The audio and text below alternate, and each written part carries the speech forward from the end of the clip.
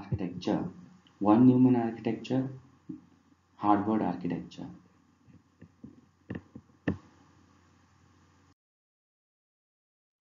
In one Neumann architecture, program and data memory are common.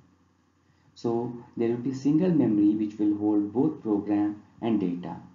Whereas in Harvard architecture, data memory and program memory are two separate entities.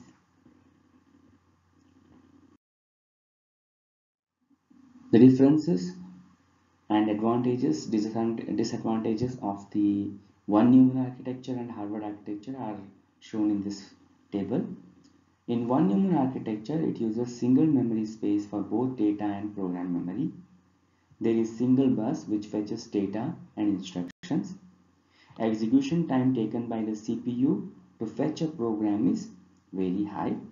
The advantage is its simplicity and economy. Now, Harvard architecture, it uses two separate memory spaces for both data and program memory. There are two or more internal data buses which allow simultaneous access to both instructions and data. Time for execution of program is low. Its high speed execution time is at the cost of more hardware complexity.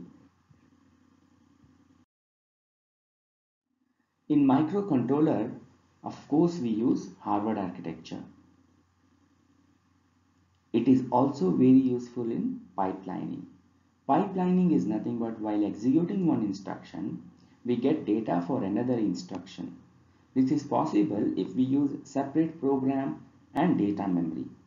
So RAM and ROM are separately addressed by two separate buses in microcontroller. One Neumann architecture uses common program memory and data memory. So instructions have to determine, or the CPU has to determine, if the byte obtained is data or instruction. This is also called as Princeton architecture.